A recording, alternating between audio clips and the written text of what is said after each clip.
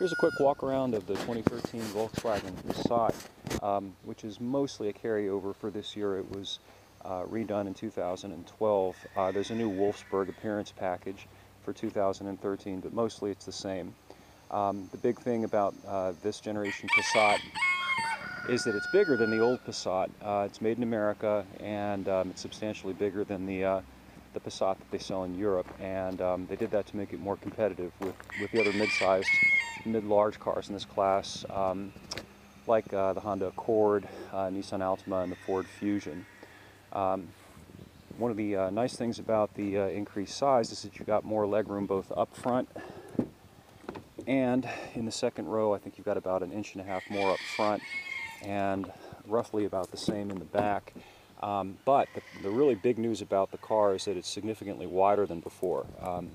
So you have about 2.5 inches more shoulder room here in the back, a bit less than that in the front, but it's also a lot more wide and roomy. And one of the clever things that they did is to scallop out these door panels to give you a bit more elbow room when you put your elbow down there.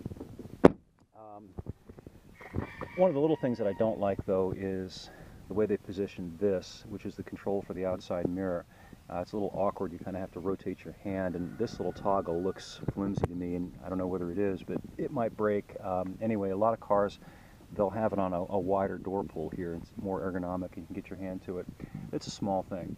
One of the really nice things about Passat is that you can get 3 engines in this car.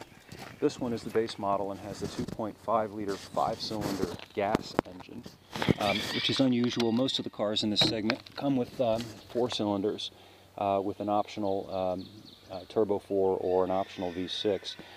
The next step engine is the TDI diesel, which no other car in this class offers, a diesel engine. And it's rated at 43 on the highway, and realistically, I've driven it, and you can get close to 50 miles per gallon out of the thing. The other engine is a 3.6-liter gas engine. So you got 3 engine choices. Most of the other cars in this class, except for the Fusion, only offer 2. Something else Volkswagen lets you have is your choice of a manual transmission with both the base engine and the TDI diesel engine. This one's an automatic, but you can get a 6-speed manual.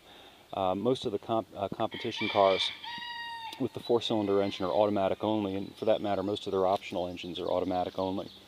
Unfortunately, the V6 engine comes only with the direct shift gearbox, which is an automated manual. And one of the other unfortunate things about the Passat, at least for us here in the U.S., is that we do not get the wagon version of the Passat, which for now is only being sold in Europe. They also sell it over there with a diesel and with an all-track, all-wheel drive system, but for whatever reason, Volkswagen is not planning to sell that car to us. So that's it. The full review is over at epautos.com, and we will see you next time. Thanks.